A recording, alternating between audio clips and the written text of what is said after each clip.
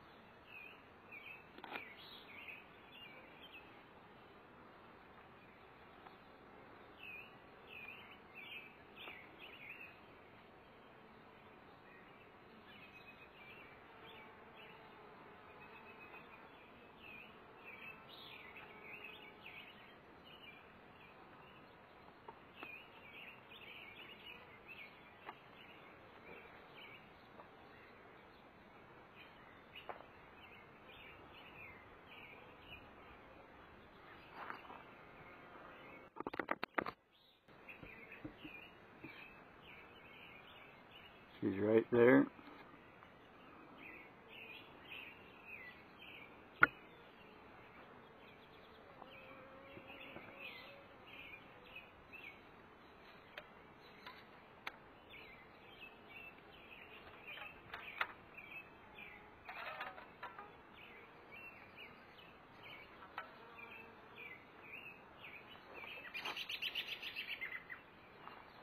Now they can't ball up on her and kill her now.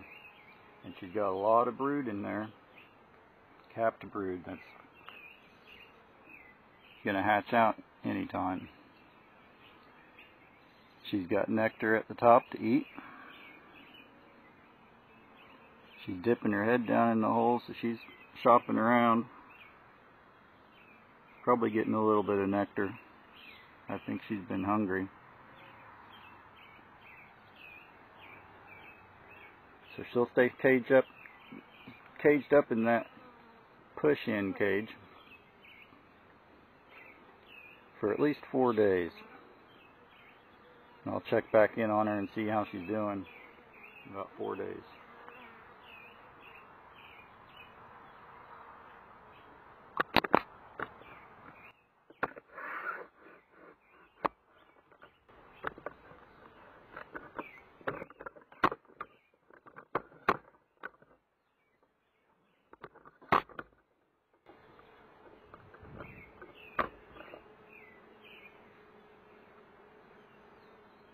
But I still got to go through these other frames yet.